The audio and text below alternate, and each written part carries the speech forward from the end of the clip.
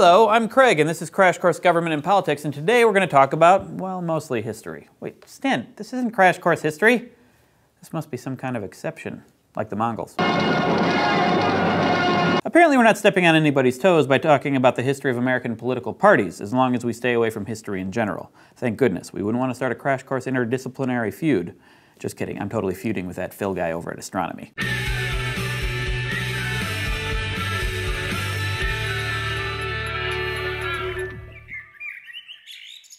Political historians like to divide America into eras according to which parties were active at the time. These are called party systems, and there have been 5 or 6 of them, depending on who you ask. I'm going to say there were 6, but that's just me, and some political scientists and historians, but mainly me, because I'm the important one here. And not Phil from astronomy. There were no parties during the first elections under the new Constitution in 1788, partly because the framers were afraid of parties, which Madison called factions, and partly because there was universal agreement that the first president of the U.S. should be George Washington. And so he was. It was only after he retired after his second term that voters started to break into political factions and vote based on their ideological leanings.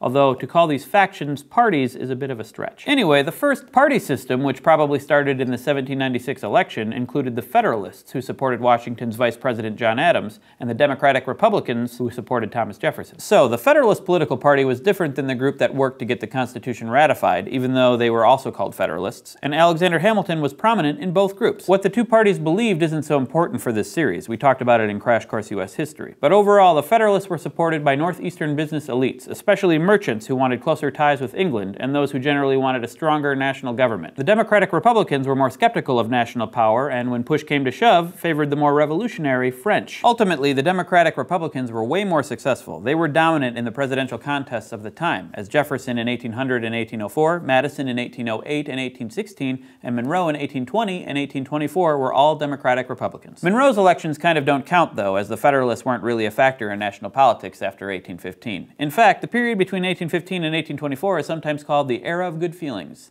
And that's how I like to refer to lunch every day. I just got it back from a 45-minute era of good feelings. It was a burrito bowl. Yummy. Sadly, the era of good feelings came to an end with the election of 1824, which saw John Quincy Adams defeat Andrew Jackson in a bitter election that ended up being decided in the House of Representatives.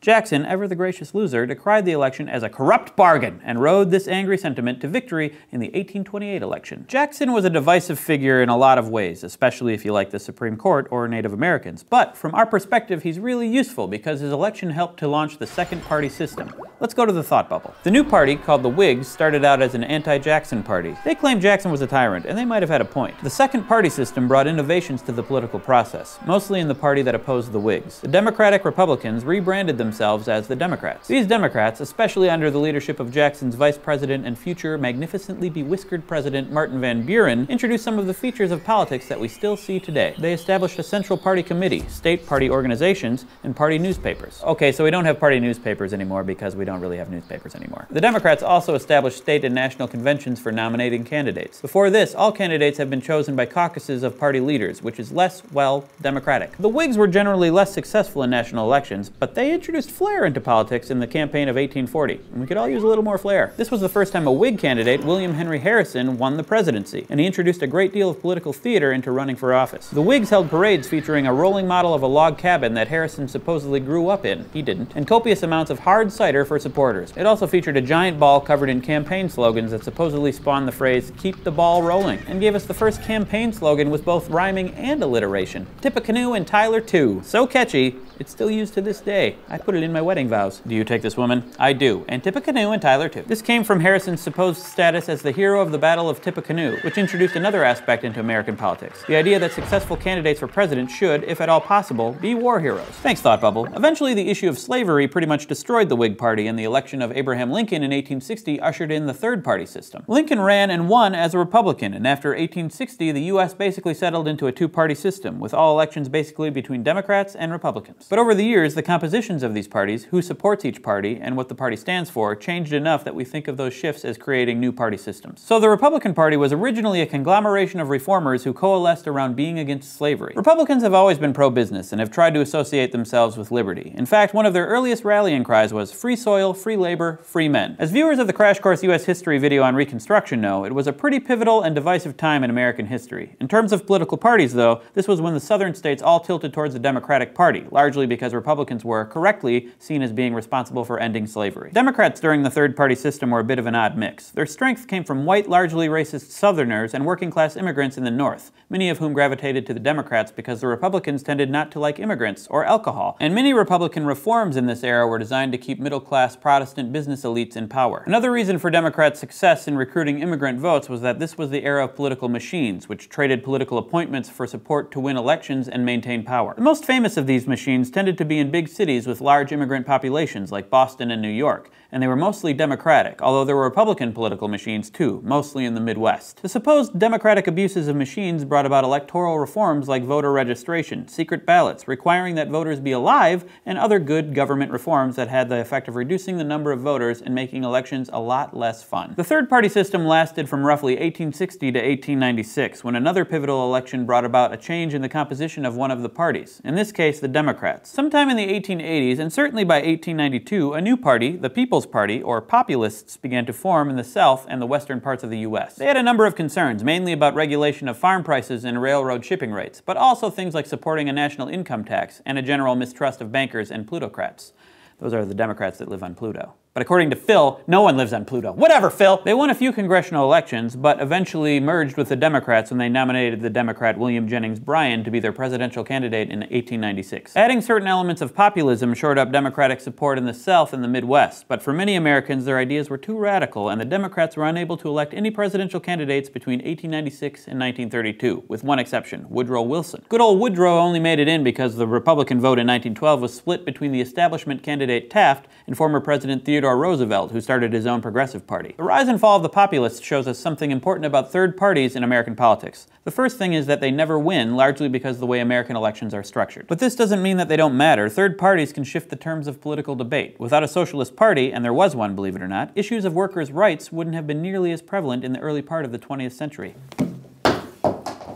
Eagle was in the shot. I didn't want it to be. Didn't want it to influence political debate. Often third-party ideas get incorporated into the platforms of one of the other parties. This happened with the populists, as their plans for a graduated national income tax and direct election of senators were eventually incorporated into the Constitution in the 16th and 17th Amendments. After the election of 1932, when Franklin Roosevelt became president and the Great Depression had kind of discredited Republican economic policies, the Democrats were dominant in both houses of Congress as well. Thanks to these advantages, the Democratic Party saw another shift in its composition and priorities, one so big that we say that the new fifth-party system was the result. The Democrats' New Deal policy brought more groups into the party's fold. Support for organized labor, especially the Wagner Act, attracted union workers. The idea that government could work to alleviate poverty through research and planning attracted some socialists and many upper-middle-class intellectuals, including a large percentage of American Jewish community. Southern farmers, always a backbone of the Democrats, were attracted by New Deal farm policies. New Deal support for jobs and FDR's repeal of prohibition helped bring urban immigrants, especially Catholics, into the Democrats' camp. And Democrats' acknowledgement that African Americans were suffering especially hard from the Depression helped shift African American support away from the party of Lincoln. This was a major realignment, as black people, when they could vote in America, had until the New Deal voted overwhelmingly for Republicans. And even though New Deal programs did very little for black people, the programs were often quite discriminatory, the impression that the Democrats and FDR were champions of the poor helped convince many African Americans to vote Democrat,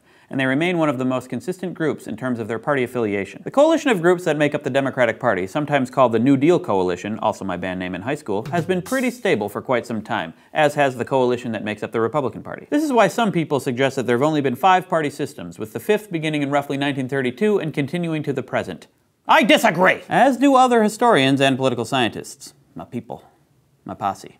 I bet they all have beards, too. Us six-systemers argue for a further realignment of support after 1968 and consider the current political climate to be a sixth-party system. The main shift here, and in terms of Congress it has been really huge, is that the South, which used to be solidly Democratic, is now pretty unshakably Republican. Most historians will tell you that this has largely to do with race and the Democrats' support of the 1964 Civil Rights Act and 1965 Voting Rights Act, and we don't have time to go into just how true that is. What we can say is that for whatever reason, the Republican Party now draws a lot of support from white, middle, and lower middle-class voters, especially in the South and Midwest, and that these were groups that used to vote for Democrats. A major part of this realignment is white working-class men, who generally used to be reliable Union Democrats, but are now just as likely to vote Republican. The Democrats have maintained their support among liberal intellectuals, members of minority groups, and to a lesser degree women, but their coalition is much less powerful than it used to be. We could say a lot more about political parties in America and how they might be changing as we speak, but as I promised, this episode has been about history and how we got to where we are. If you're going to take away anything, it should be that political parties change over time, both in terms of their policies and the groups that support them, and that it's often historical contingencies contingencies that cause these shifts. And although we pretty much always had a two-party system, third parties are still valuable, even though they never win, because they help frame issues and move the terms of political debate and even of policy.